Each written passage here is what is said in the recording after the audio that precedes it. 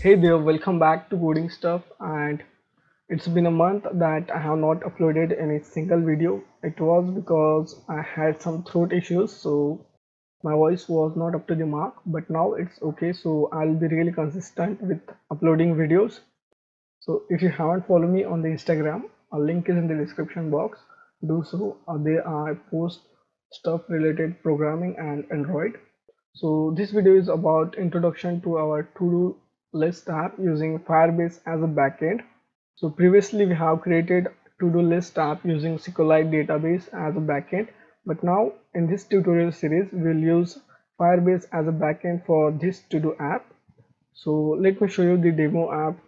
So I'll hit on the run button, and as you can see the splash screen, it is going to be the same. So now I just had one task, so let me add some task here. So now we also have this set due date.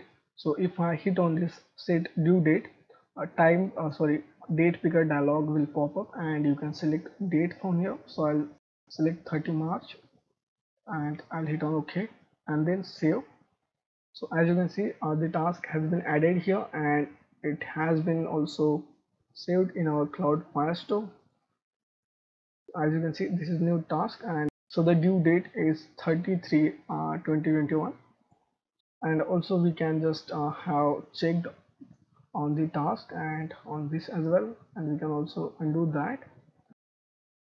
So also we have two more functionalities, like we have in the previous to-do list app using SQLite. So we can edit the task or we can delete the task. So again we have two more functionalities like we had in to-do list app using SQLite database. So we can edit the task and we can delete the task. So if I swipe the task to the left side,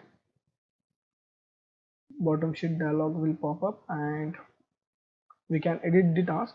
And as you can see, the button is disabled now, but as soon as I write something or edit something, the button is enabled. So again, if I swipe this task to the right side, one alert dialog will pop up and it will ask us, are you sure? So if I hit on the cancel, this task will be restored. But if I hit on this yes, so it will delete the task.